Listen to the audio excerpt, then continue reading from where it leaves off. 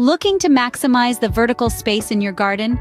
Welcome to the innovative world of vertical gardening, a technique that boosts yield, saves space, and enhances aesthetics. In this video, you'll learn how to maximize your garden's vertical space in simple steps. Before you start, gather all the necessary tools and materials.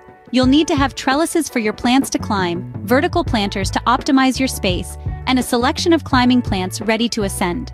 Now that you've got what you need, it's time to set up your vertical garden.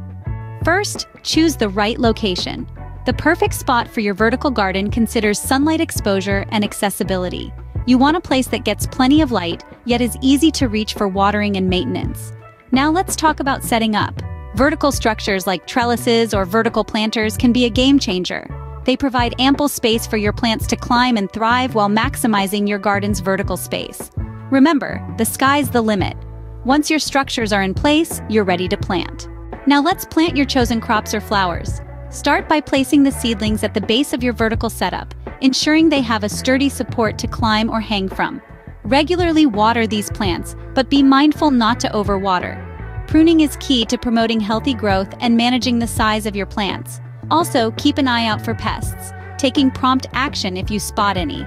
With proper care, your vertical garden will thrive and provide you with a bumper crop in a small space. And there you have it, a simple guide to maximizing your garden's vertical space. We've journeyed through the process, from gathering the necessary tools and materials, setting up your vertical garden, to planting and maintenance. The joy and satisfaction of watching your plants thrive in this efficient, space-saving manner is truly unmatched. Not only will you have a green thumb, but you'll also have a green wall. If you found this video helpful, don't forget to give it a thumbs up and subscribe to our channel for more gardening tips and tricks.